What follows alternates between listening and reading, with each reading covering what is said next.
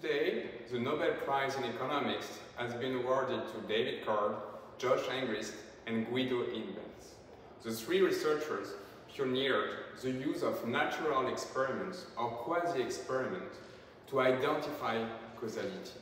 The key idea is that nature may generate a random split of population between a treatment and a control group. And then it is sufficient to compare the treatment and the control group outcomes to estimate the treatment effect. One example of nature, for example, is lotteries. So take a sample of players to a national lottery. Some players will win, and this will be totally random. And then you can compare winners to losers to estimate the effect of winning a monetary prize, for example, on hours worked in the labor market.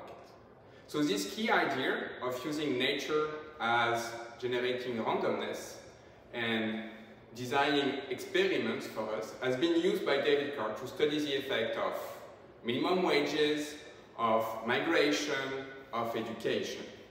Josh Angrist has also contributed to estimate the returns to education in terms of wages in the labor market. Guido Imbens has worked a lot to actually set up the theoretical foundation of the econometric analysis of such events and such quasi-experiments.